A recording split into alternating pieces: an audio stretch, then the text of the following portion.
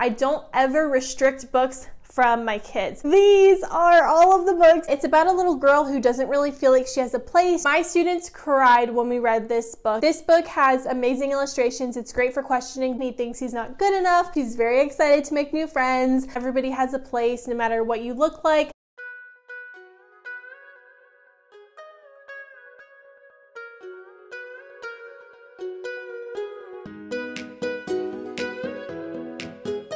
Hey sweet friends, welcome back to my channel. My name is Maylene Call from Mrs. Call's Campers. I have to keep this intro short because I already know how long this video is going to be. As you can tell by the title, I asked my students, my first grade students, to tell me their favorite picture books. And this is what they said. These are all of the books that my first graders said when I asked them what their favorite picture books that we read this year were. So each of my students picked a book. They agreed on a lot of books, and we added a few extra books because we just couldn't leave them out. So without further ado, let's get into them. If you are someone who is new to teaching or coming into teaching, or you're student teaching, or really just any teacher trying to build your classroom library, I highly recommend these books. I totally agree with all of my kids' choices. If you are somebody who is trying to build your classroom library, I know it can be frustrating because picture books are not cheap, you guys. You would think, but they are absolutely not. So please don't feel like you need to go on Amazon and buy every single one of these new. If you're like me, I do like my books new, but there are tons of other ways for you to get books. You can make a wish list on Amazon and have people donate to you. You can also go to thriftbooks.com. You can buy used off of Amazon. You can go to McKay's. You can go to Goodwill. There are tons of places where you can get books that are not going to be brand new, but they're still going to work. I also want to throw in that these are books we read together as a class, but after I read a book to my kids, they know they can read it, they can access it, they can look at the pictures, they can read it to a partner anytime they want. I don't ever restrict books from my kids. I think the fact that we read these books together as a class and then they could go ahead and revisit that book and explore on their own really helped them to develop the love they have for books. Also, these books are not in any particular order. They're not like organized by category or anything like that. These are just the books that my students told me they loved. I'm going to show you the book and show you inside of each book as well, but I'm not going to spoil the endings for you guys because I just am not. The first book I want to mention is one you've seen me mention before if you watch my videos, and it is What Should Danny Do? This book is really cool because it's an interactive book. So your students meet Danny, who is actually a superhero, but his best superpower is the power to choose. The book guides you through 9 different endings, and the students actually get to choose how Danny ends his day. They get to see the consequences of Danny's choices. It's a really, really great read. Highly recommend you pick this up. The next book is Be Kind. This is a book we read towards the beginning of the year. It's really great for that because you and your kids can kind of explore kindness together. It's a really sweet story about 2 little girls, and it's kind of one of those books that feels full circle. Next up is Fish and Snail. My kids loved this book.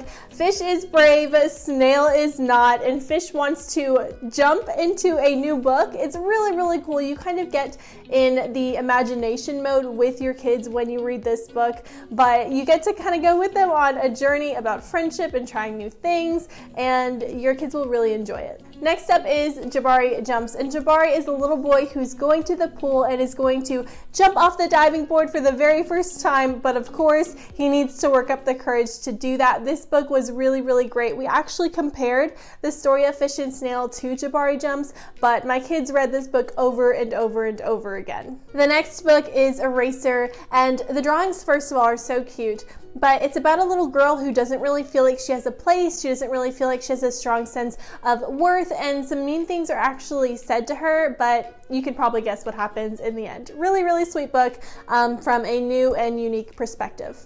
Next up is Island Born. We read this more towards the end of the year. It's a really long story, but it's a really good one. So it tells about a little girl who was born on an island, but she moved when she was a baby. So she doesn't remember. It's all about her going through, talking to her family, trying to learn about her culture, and it really shows you inside of her mind.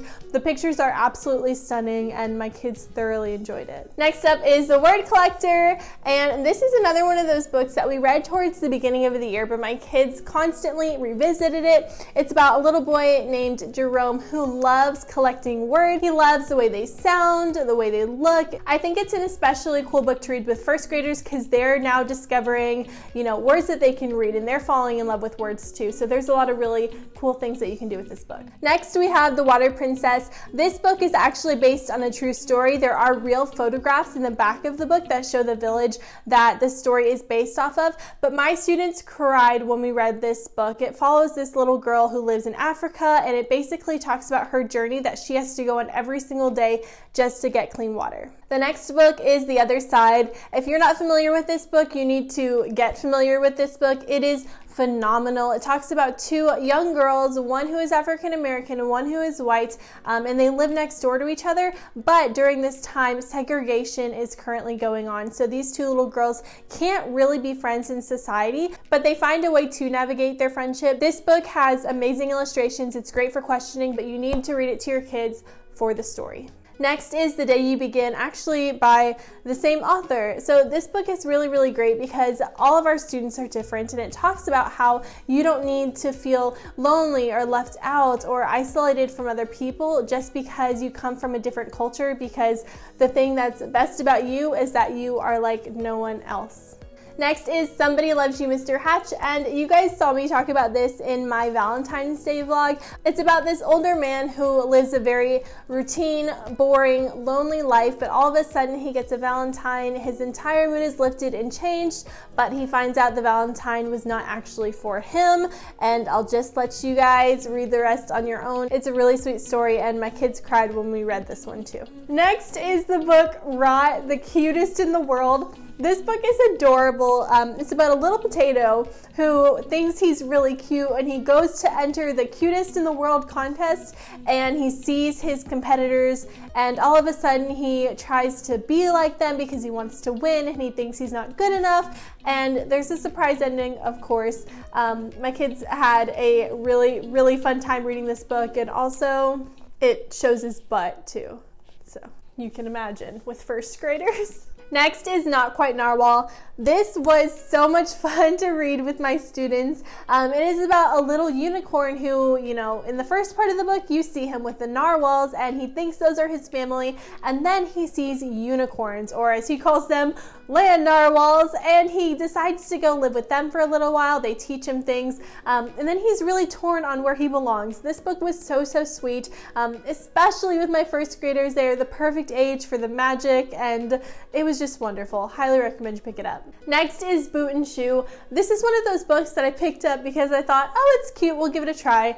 And my kids ended up being obsessed with it. It is about these two dogs that were born, into the same litter. They've done everything their whole life together, and then they kind of get separated, and it's really, really cool to walk through their emotions during this. This is just one of those books that just made my students laugh, and it's really fun to read if you actually have twins in your class. Next is Journey. This book is really, really neat. So it's actually a wordless picture book, which I had a couple of in my class, and they're really, really great for your classroom too. It's about this lonely little girl who has a magical red marker, and everything that she draws comes to life. So you get to go on a really, really cool journey with her. This is actually a trilogy, so there are 2 other books after this one, and my kids loved them all. This one is hilarious. It's called We Don't Eat Our Classmates, and it's about a little T-Rex whose name is Penelope, and she's going to school for the first time. She's very excited to make new friends, but she eats them. This book made my kids laugh the entire time, and there is a hilarious twist at the end. Your kids will love this book. Next is Stick and Stone.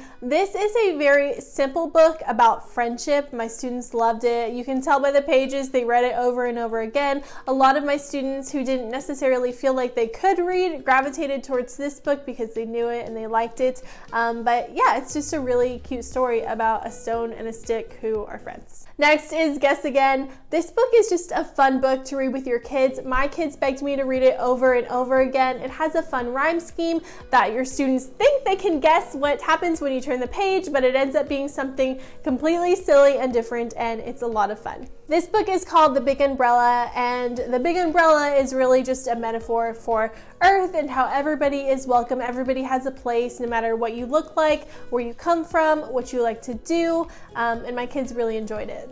Next is The Sandwich Swap, and it's about these two young girls who are best friends, but they bring a different lunch every day because they come from different cultures and they're judging each other's lunch, and it ends up putting a divide between the two girls. They end up having an argument, but of course they come together in the end. It's a really, really sweet book. This book is used for so many different activities, but overall it's a really great story and message about not judging other people and really seeing things from someone else's eyes. Next is Grumpy Monkey. This book, my students just had so much fun with this book. I actually read this when they were being little grumpy monkeys themselves, so it was really funny because it kind of talks about the different things you do when you're grumpy and how to realize that and how you can resolve that. It is just a really fun, entertaining read about a grumpy monkey. Next is The Most Magnificent Thing. This is about a little girl who loves to create things, and one day she decides that she's going to create the most magnificent thing, but it's definitely not as easy as she thought it was going to be. There's lots of trial and error in this book. A lot of people use it for STEM. We did when we were teaching STEM, but my kids really, really enjoyed it, and you really get to see inside of her feelings and what she's going through as she kind of goes through this process of creating the most magnificent thing. Next up is Happy Dreamer. We read this book when we were, at the very end of our year, and we were kind of dreaming about what second grade would be like.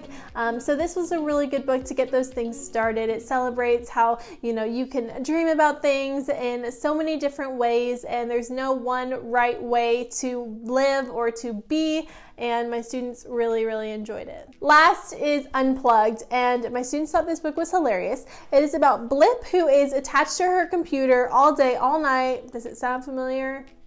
And then all of a sudden she gets unplugged and is thrust into the real world, and her whole little world is changed. So it's obviously a really good conversation starter about being on electronics too much and needing to get outside.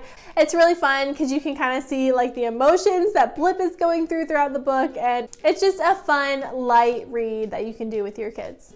All right, you guys, we made it to the end. Those were my first graders' top picks for picture books. I am telling you guys, they have really good taste. If you haven't heard of any of these books before, I really recommend you guys check them out. Make sure you like this video if it was helpful so other teachers can see it. Feel free to share it. I am really, really appreciative of you guys and all of the support you've given me. A lot of these books were actually donated to my classroom by you guys, which is so, so special. So if you saw your book, please leave me a comment down below. I really appreciate you guys, and I hope you have an amazing year.